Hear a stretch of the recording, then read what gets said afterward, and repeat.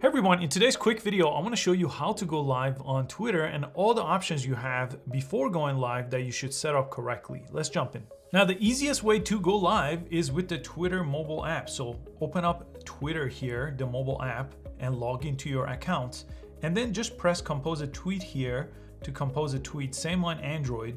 And what you want to do on this page is press this little camera option. If you press this, you'll get access to your front-facing camera.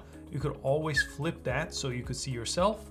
And then the live option is right here on the bottom, and it's gonna say connecting. Now let me cover some of the options you have on this page. This is your flash. This is your option for flipping the camera to the front-facing camera, which is probably where you wanna be. This one, if you turn this off, it's gonna be an audio only live, which is great. You don't have to always have your video on. This smiley face here, if you select it, you could go live by yourself, but by default, it's set to the ability to invite other people to go live with you by sending them a direct message here. So if you see the two smiley face option right here, it says invite guests. So you could press this and invite anybody to go live with you, and they'll get a direct message to click on.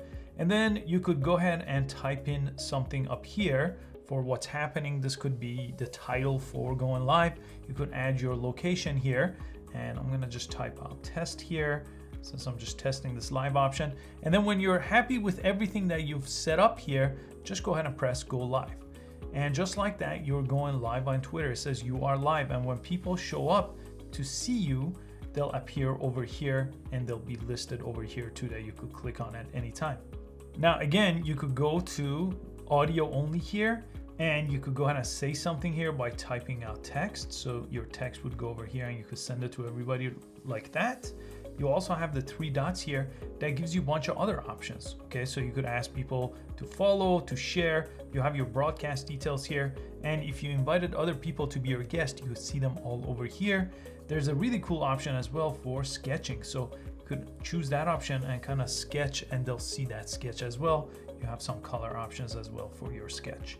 When you're done with your live session here, press the X on top and go ahead and stop the broadcast, and you are no longer live. You could view your stat here or edit the broadcast or press play. And it's that simple to go live on Twitter. I hope you found this useful. Please give it a thumbs up, and I'll see you next time.